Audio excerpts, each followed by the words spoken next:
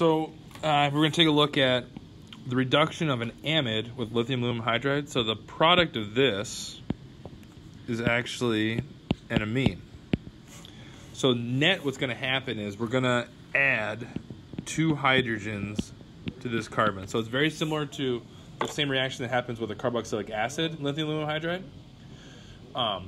Slightly different mechanism, but the first thing that's going to happen is you have lithium aluminum hydride. That's going to be your nucleophile, and so you're going to have an H minus, and that's going to react with the carbon of the carbonyl group.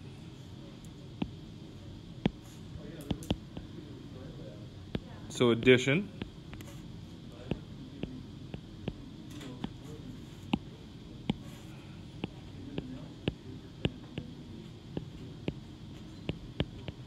Right, so the goal, it's nice to know right away if you know this is going to go to this, because you need to add hydrogens here, right? You need to add hydrogens there. So that's part of the thing you're thinking about trying to do.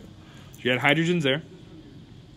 So we have a tetrahedral intermediate, and we also have LiAlH4.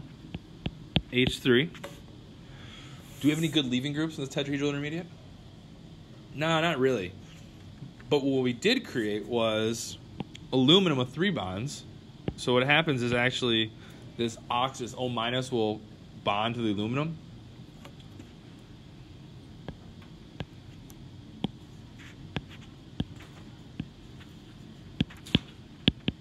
Right, because if you think about it, right, aluminum doesn't have a full octet. So now there's a minus charge in the aluminum. Nitrogen is still here.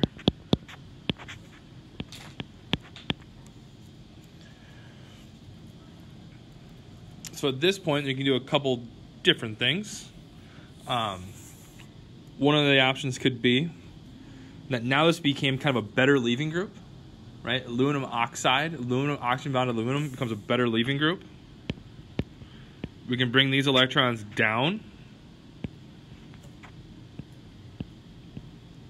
and kick this out. Now I'm not actually, you know what? I'll be honest, I'm not that thrilled with this. Let's not do that. Because I don't want to create a plus charge, right? And I don't want to create a bunch of other charges. So I don't like that much. What other options do we have? So instead of going down that really, really super charged pathway, let's take this H is going to take that hydrogen off of the nitrogen. So what's that going to give us? It's going to give us O, aluminum, H.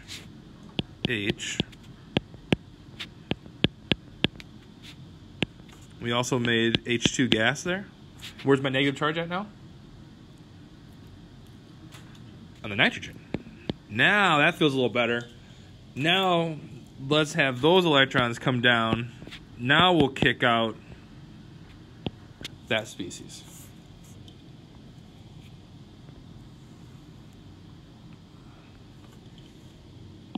So now what do we have? From that point we have... Now we have like this amine.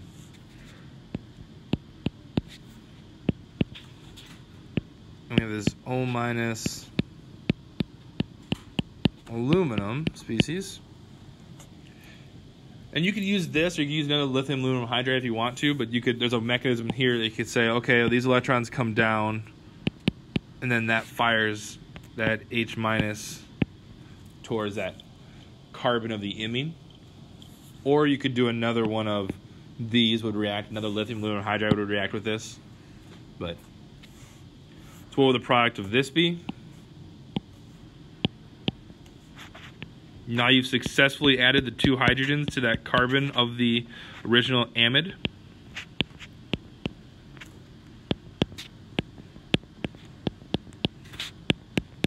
That weird aluminum oxide kind of species.